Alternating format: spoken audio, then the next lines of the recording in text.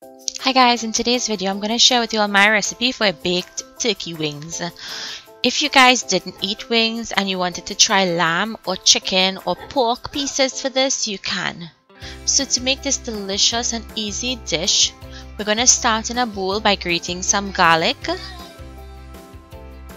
Grate in some fresh ginger, and the ginger really helps in this dish. Some chili infused coconut oil from CGA, and this is a brand that you find in Trinidad. This is going to give this dish that extra spicy kick. Some pimento pepper sauce, some green seasoning, some black pepper, cumin powder, which is the jeera that's not roasted, annatto or uku powder, or you can use the liquid, some smoked or sweet paprika, oregano,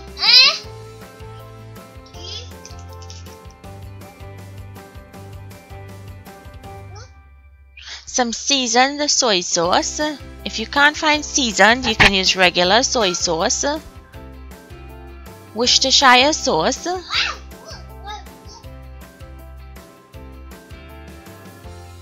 some Angostura bitters,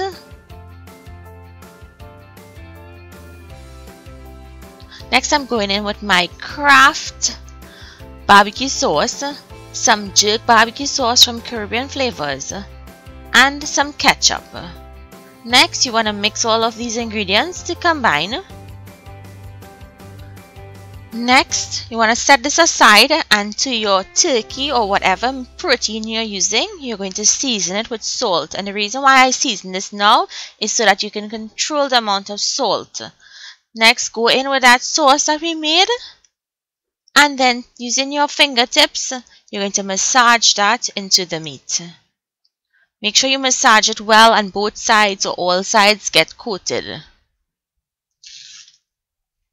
This bakes at 400 degrees Fahrenheit until it's very tender or to your liking. So here you have it, baked turkey. I hope you guys enjoyed today's recipe. Please remember to give the video a thumbs up and to share it with your friends. And I'll see you guys in my next video. Bye!